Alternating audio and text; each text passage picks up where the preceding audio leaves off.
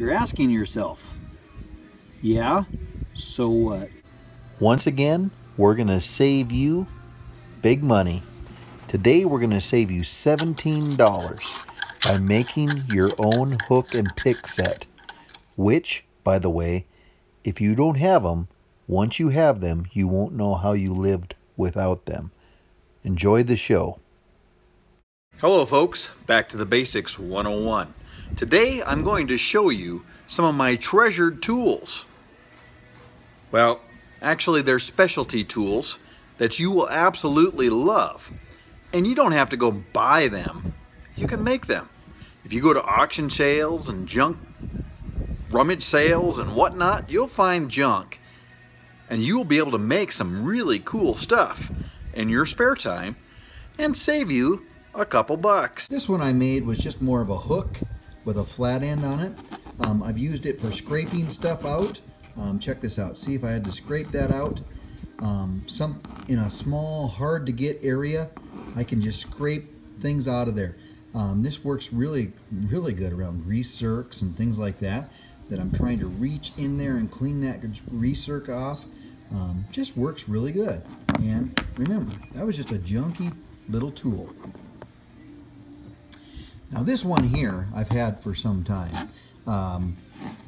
Originally I had that as a point, but one day I needed a hook, a little bit longer of a hook than I had at the time. And so I just went ahead, took them to the grinder, and ground him down, put a little heat on this. And by the way, if you're going to make a set of these, if you're going to put any kind of bend in these, go ahead and just take your propane torch or acetylene torch and go ahead and warm them up. That way you don't break them off, because this is a hard metal, and I would suggest using safety glasses as well. But I went ahead and ground that down, and I always dip them in oil so they don't rust too, if you can. And I just put a little hook on the end of that. Now that hook has proved itself awesomeness time and time again. It's actually a store-bought one that I got in, I don't know, a pile of auction sale stuff, I suppose. And I have used this little fella countless times. It is magnetic as well. Part of being successful is thinking outside the box. And ranching can be very profitable. Homesteading can be very profitable. However, at times, a dollar saved is a dollar earned. I should really change the name of this channel. But really, actually no. I was going to say, save a dime or something like that. But truly, back to the basics is as accurate as it gets. One simply has to get back to the basics instead of this crazy notion that I'm just going to go and buy everything. And you have it right in front of you. Oftentimes, the answers to our solutions are right under our nose.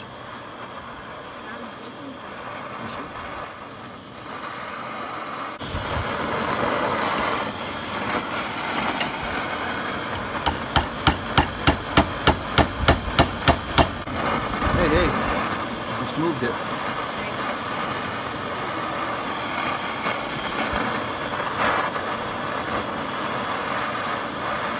Look at that.